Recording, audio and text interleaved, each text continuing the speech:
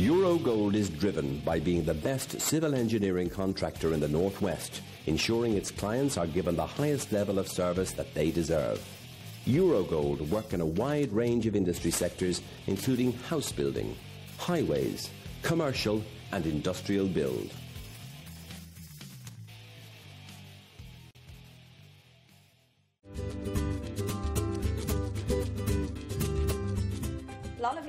La Vita is an award-winning, independently run Italian restaurant. Located on Rose Lane in the heart of Liverpool, real Italian-style dishes using the best skillfully prepared by our chefs. Come and try our serious Italian experience.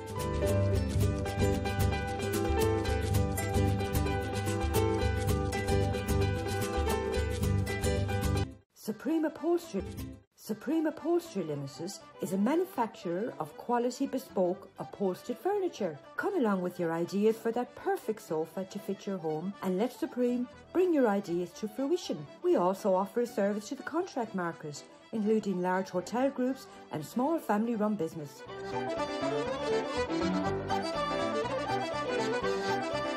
No matter how large or how small your order, you will always get that personal service from our sales team. Come along and visit our showroom.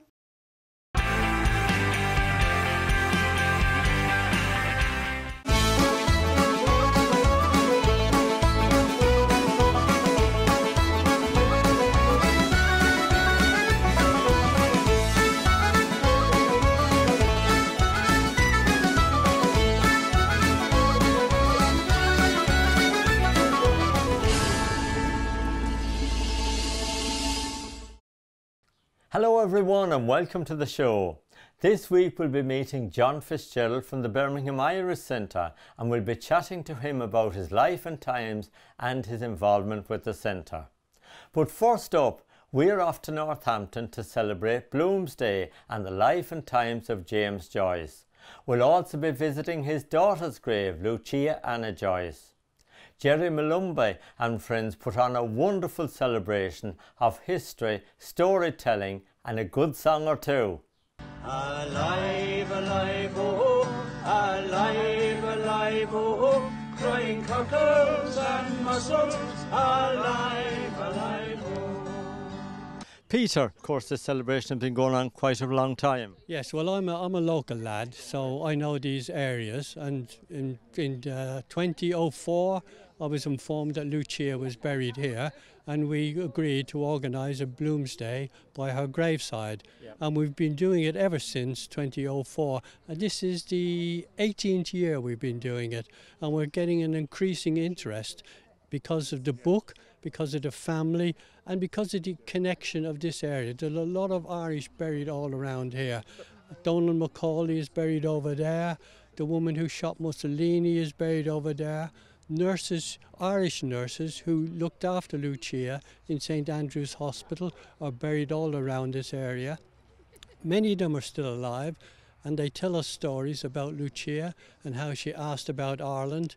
And Gerry, of course Lucia would be delighted to know that so many people are here tonight in her honour and her dad's honour, but of course taking lovely photographs of her headstone as well in her remembrance. Yeah, it's like Peter said, it's evolved over the years, from Peter starting off the first Bloomsday in recognition of Lucia being buried here, and he approached me and said could I bring some people from Triskelion to do some reenactments. So over the years we've all come along, and local people have come, and as you saw and heard tonight, people contribute by reading from Ulysses and singing songs and talking about Dublin, and we never know what's going to happen. We have a set performance, but people who, as you saw tonight, who chip in, make it what it is, and it's evolved greatly. And Richard and James, as you know, have written the play, which we premiered in 2018, and we're hoping to revive it next year for the 100th anniversary of the publication of Ulysses, which coincides with the 50th anniversary of Lucia's death. And of course you had a wonderful sing-along there with Sean Cannon, and everybody joined in tonight. Yeah, absolutely. Yeah, Sean, and as you met Paddy Kelly, Luke Kelly's brother, in great voice at the age of 82. Sean is a regular here at our Bloomsday, and he, having sang with the Dubliners, and Luke Kelly did, of course, all those years. And one of the best of Joyce's books is his book of short stories called Dubliners. So it's all connected, and it's all Dubliners being from Dublin, obviously. Ulysses being set in Dublin. It's all come together fantastically, yeah. And you've done a wonderful job yourself here tonight, of course, performing, singing, and just keeping the whole operation going so smoothly. Yeah, it's a joy to do, and may I say, Martin and Annette, having you here as well, adds a kind of friance to the whole thing. Everyone goes up a gear because they're going to be on the telly. Thanks, Martin. Lucia Joyce, born Trieste, 1707, died Northampton, 1982. Lucia may have been the daughter of a famous father, but she had her own aspirations. Deirdre, of course you're very well known to us because for your storytelling at the Crawley Irish Festival and of course your involvement with the Irish Studies Festival in Nottingham. But tell me, who was James Joyce and why do we celebrate Bloomsday? He changed the course of Irish literature, he changed the course of English literature. He just redefined the novel. And of course you've had the celebration here. It's been here for the last 16 years, I believe.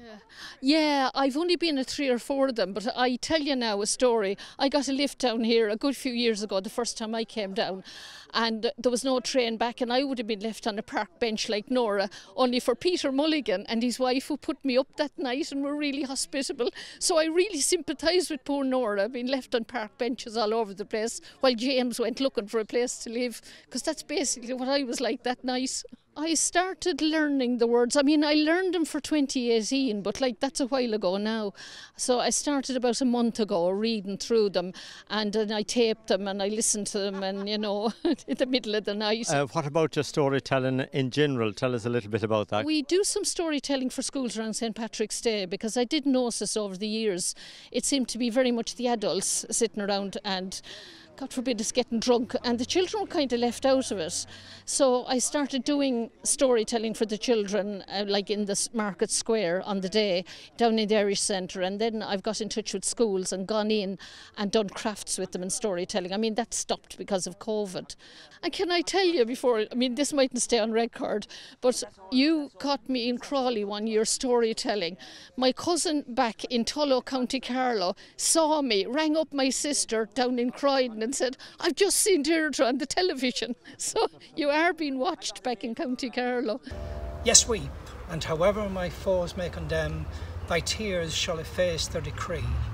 For heaven can witness, though guilty to them, I have been but too faithful to thee. James, we've had a lovely celebration here tonight of Bloomsday. How long have you been coming?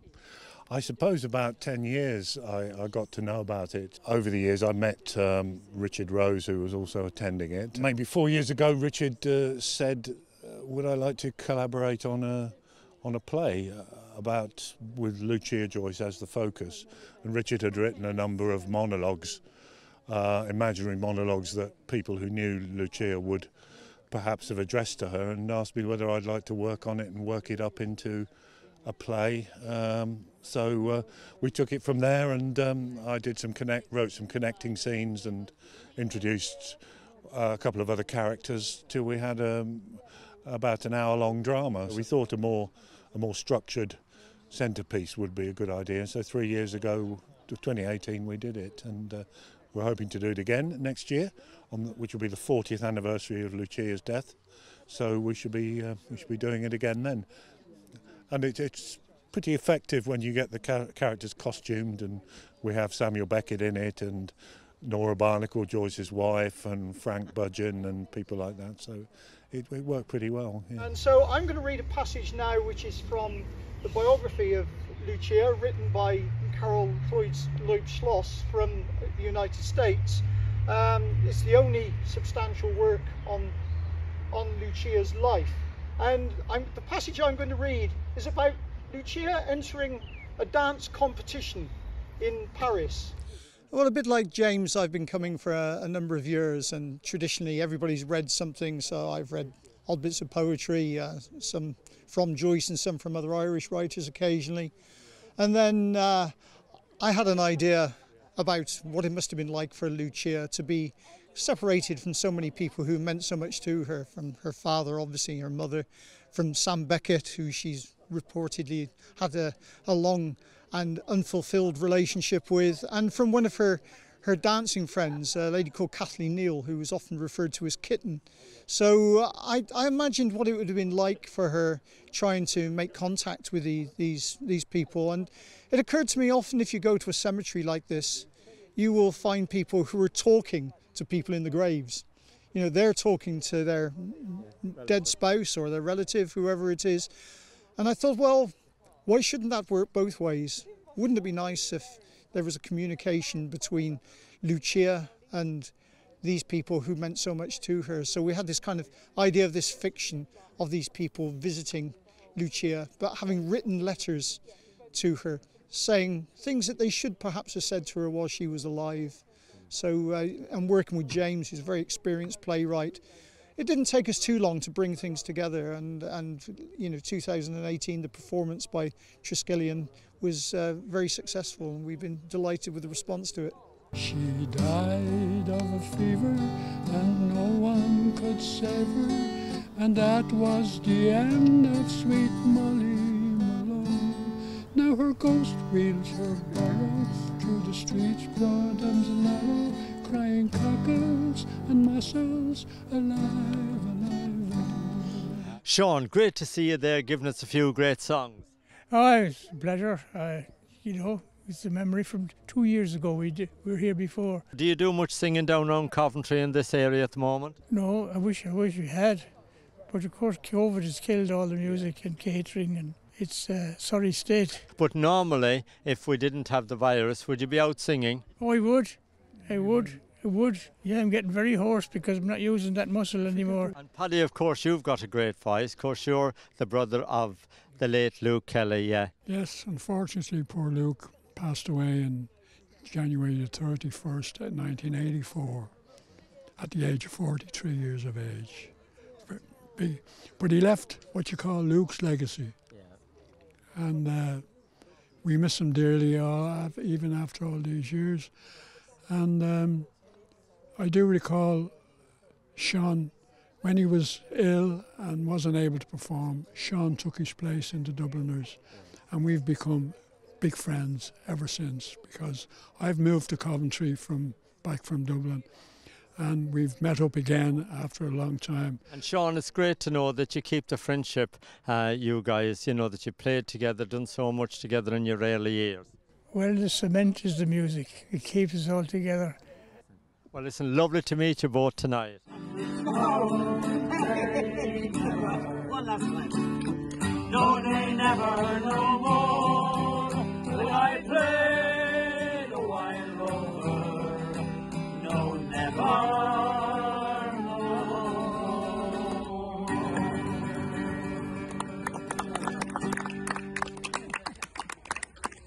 What a lovely occasion, and there are so many dedicated people to make sure that the life and times and history of James Joyce lives on. Now we're going to take a little break, and we'll see you in a couple of minutes.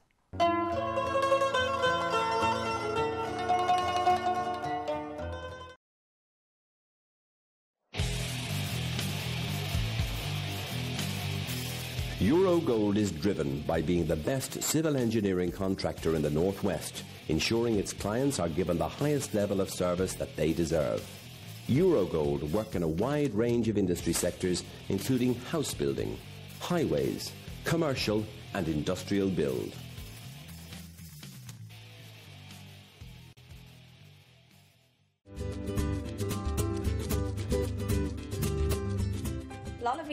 Lolla Vita is an award-winning, independently run Italian restaurant. Located on Rose Lane in the heart of Liverpool, real Italian-style dishes using the best skillfully prepared by our chefs. Come and try our serious Italian experience.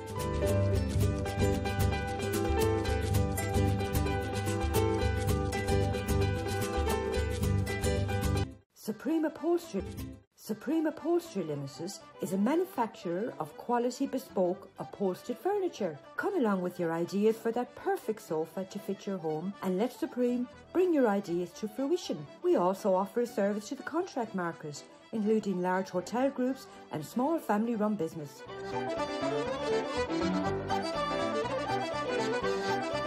No matter how large or how small your order, you will always get that personal service from our sales team. Come along and visit our showroom.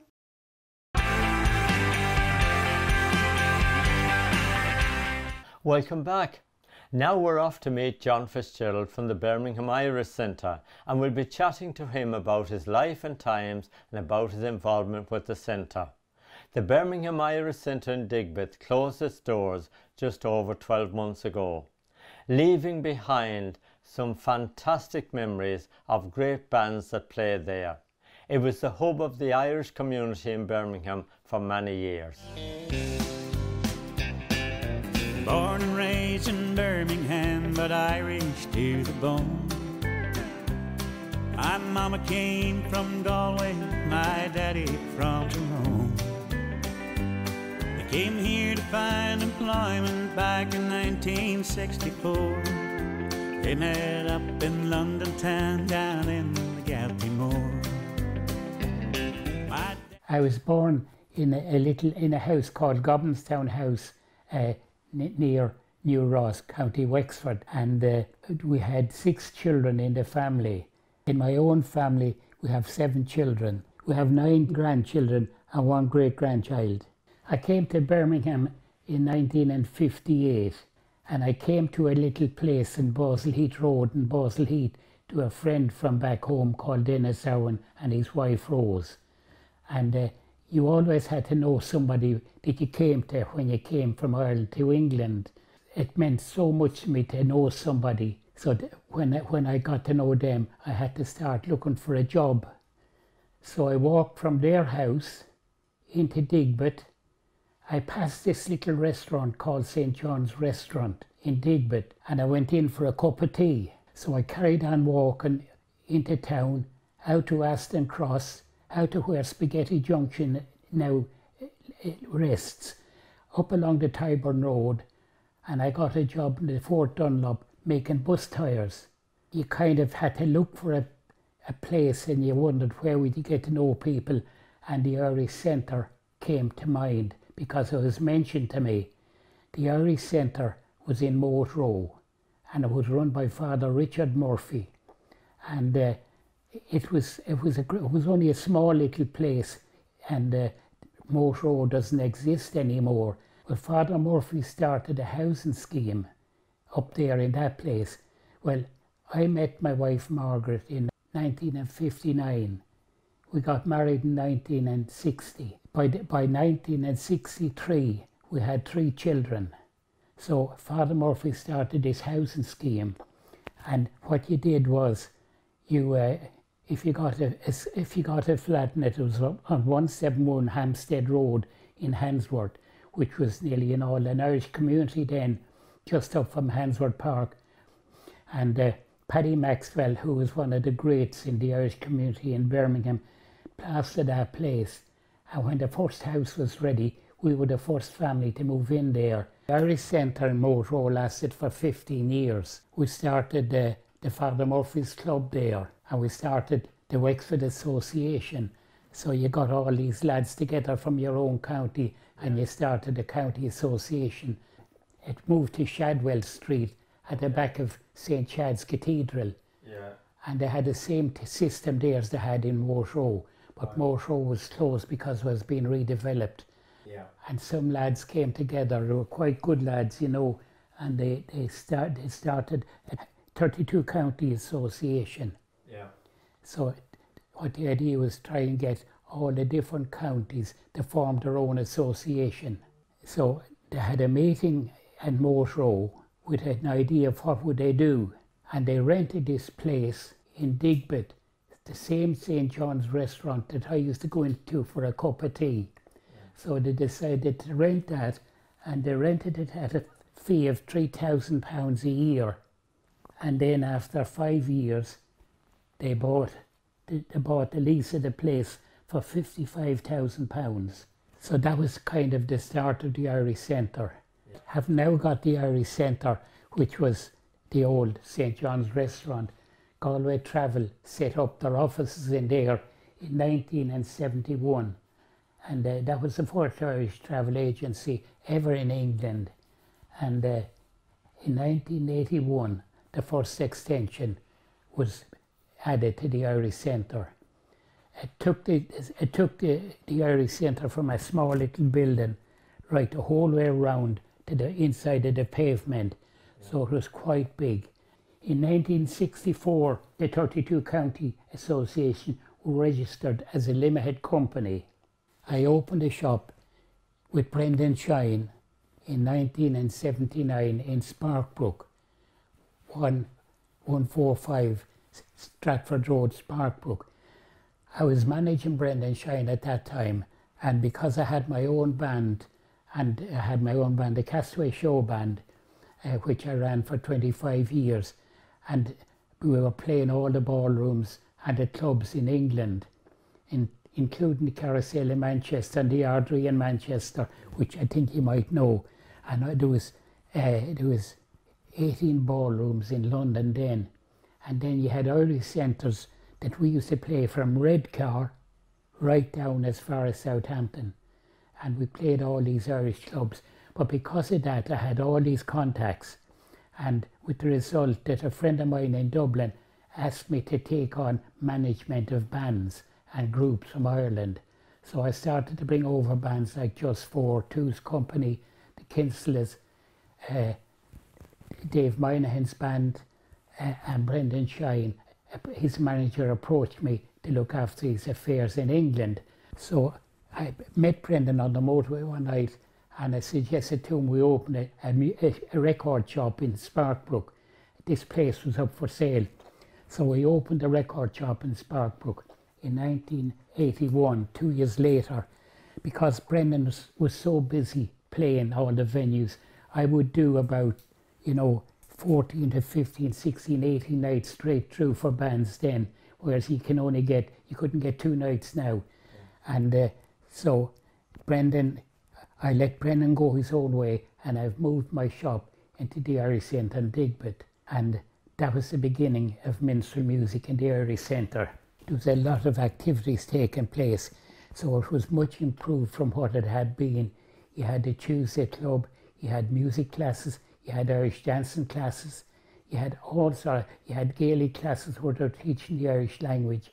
So you had all these operations going on in the Irish Centre, which was great, and it gave something for people to go to. The second extension was added to the Irish Centre in 1990 at a cost of $350,000. When that was being done, I ran my shop from a porta cabin outside the front door, which there's a photograph of it there, was only a double porta cabin with the workers on the top one, and I had a shop underneath.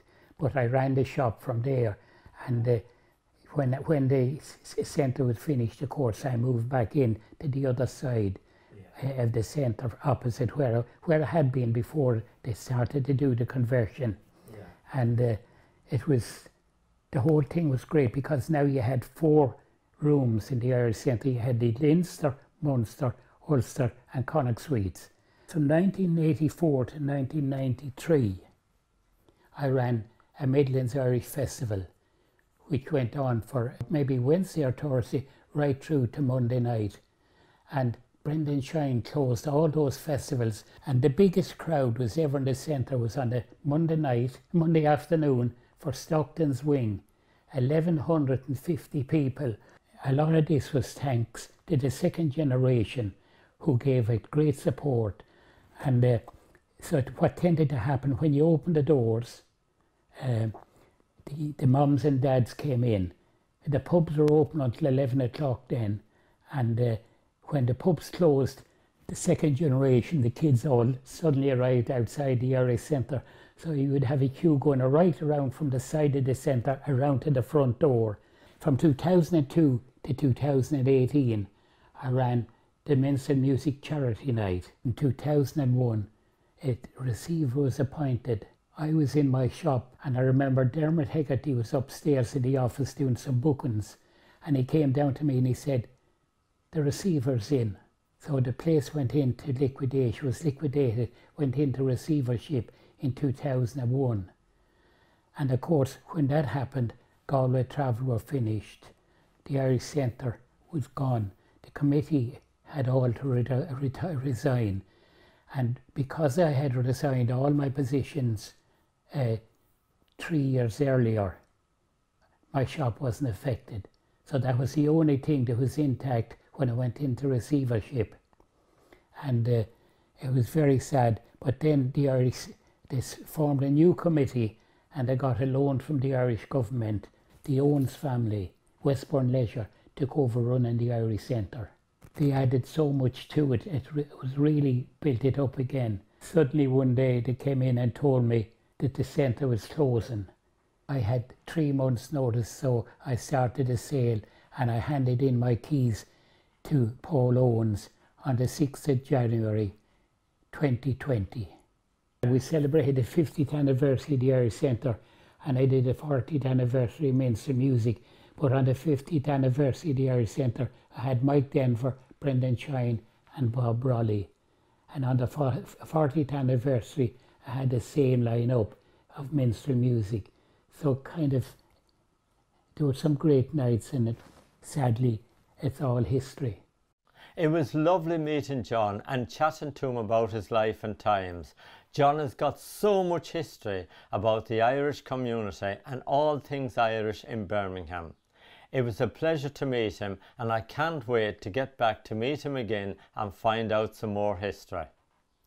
Well, that's the end of the show for this week. Henry McGlade is back with us next Thursday evening with his show from County Mayo at 7 p.m. and we're here with the Irish in the UK at 7:30. Until then, bye-bye.